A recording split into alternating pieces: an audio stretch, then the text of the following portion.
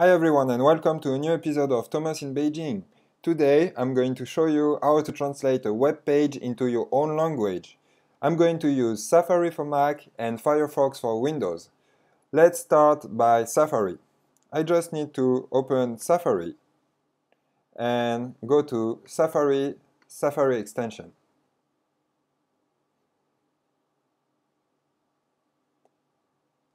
Here you have different extensions for Safari.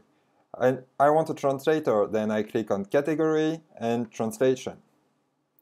You have different translators available, and I try all of them, and I can tell you this one is the best. To install this one, you just need to click on Instant Law, and it's finished.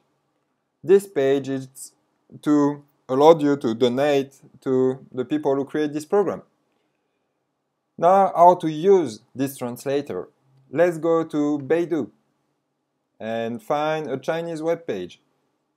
We just need to type test, and as you can see, everything is in Chinese. To translate this page, I just need to click on this button, but if you don't have this button, you need to go to View and Customize and drag this button wherever you want. Now I just click on this button and Microsoft are going to translate this whole page to the language I want, here in English. And wait a little bit and it's done. Everything is in English. Now, if you don't like Microsoft, you can also use Google Translate. For this, you need to go to Safari, Preference, and go to Extension and Translate page with Google Translate. And now let's try again. Go back to the original page and just press this button. And he asks me which language I want. I say I want in French this time. And let's translate. It's done. The page is in French. It's work for every single page, every language. Go ahead, it's really useful. But if you don't have a Mac, you can use Microsoft. And for Microsoft, I decided to use Firefox. For Firefox, you can use this plugin. The link is on the description.